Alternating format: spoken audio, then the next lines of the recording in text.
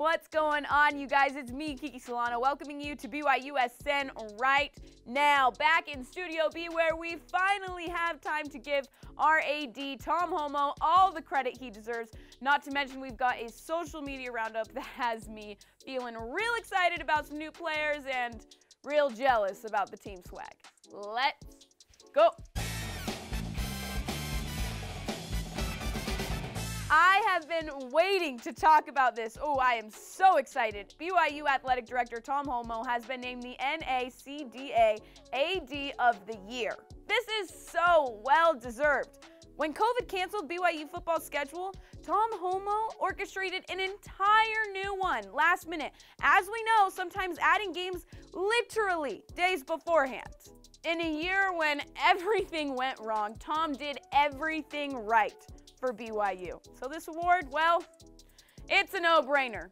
Everyone knew he deserved this. Seeing our student athletes and coaches post about what Tom means to them, well, that just proves it. And honestly, I have to add to this too. I go to a lot of games, so I see Tom a lot. And anytime he interacts with the BYU teams, his passion for BYU always shines through. I love when I get to see this, and I always love catching up with Tom, so I just can't give big enough congrats to our guy, Tom Holmoe. This is a big deal. You know what else is a big deal? Scoring your highest team score since 2004. Number 12, BYU Gymnastics scored a 197.3 against number 11, Denver, in the Marriott Center last night. The girls have been scoring a 197 on the road, so I am pumped that they could do it at home for their final home meet of the season. A season team high score, new career highs, 7 seniors celebrated on senior night. It was such a good night. You wouldn't even think that we lost to Denver by .075. It might have been the last home meet for gymnastics, but there are plenty more games we can look forward to, especially this weekend. Number 2, BYU men's volleyball begins their 2-game series against Stanford in the Smith Fieldhouse tonight. Now, the Cardinals are 0-5 on the season, all those losses coming from top 10 teams, but historically, they're a good team. So I'm hoping for a good matchup this weekend. As for women's volleyball, the girls were supposed to play Pacific this weekend. Unfortunately, that was canceled, but no need to fear. Like I said, a lot of games this weekend. Like number 13, BYU women's soccer at Southfield tomorrow afternoon against number 23, Santa Clara. Not only is this the first game back at Southfield, but we also get a limited number of fans in the stands. Immediately following that game, those soccer fans can head to Miller Park for some BYU baseball.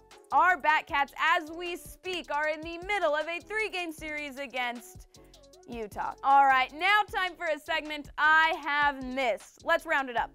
Football edition.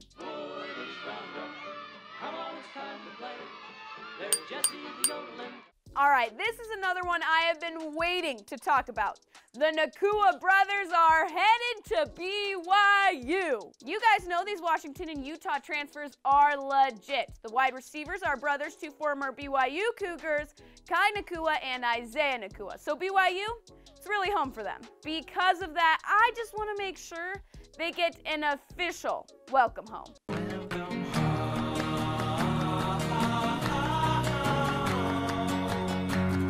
There's been so much buzz around the Nakua brothers for BYU football, but amongst it all is buzz for spring ball for BYU football. I love all the epic posts, but I have to highlight my favorite one so far. Passing game coordinator Fesi Satake.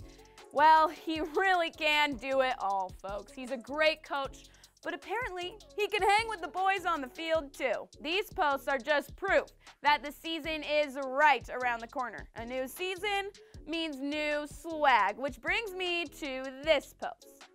Are we kidding with this?